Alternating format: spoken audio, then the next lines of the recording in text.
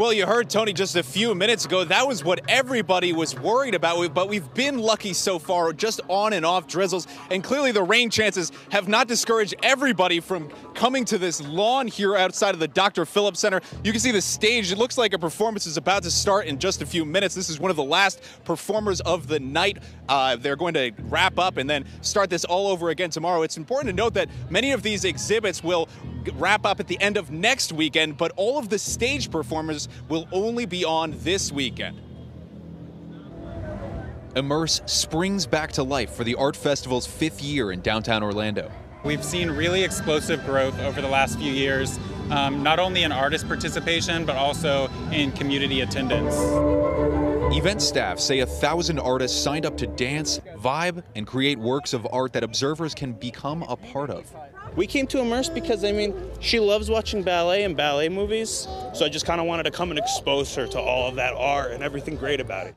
Immerse hosts 2 stages where dozens of performers will play over the weekend. One of the newest exhibits is this inflatable maze put on by a group called the Architects of Air. They sewed together PVC to let colorful lights bleed through. The odd-looking exhibit towers above people on the Dr. Phillips Center lawn, but inside, guests walk through brightly lit chambers in awe. It's like a kaleidoscope and really cool, inflatable rooms where you could walk up, take really cool selfies and pictures. Despite expected rain this weekend, organizers say the show will go on no matter what. We might expect a few rain delays, but our plan is to just keep powering through. Orange Avenue and parts of Pine, Church, and South Streets will be closed this weekend for the annual festival.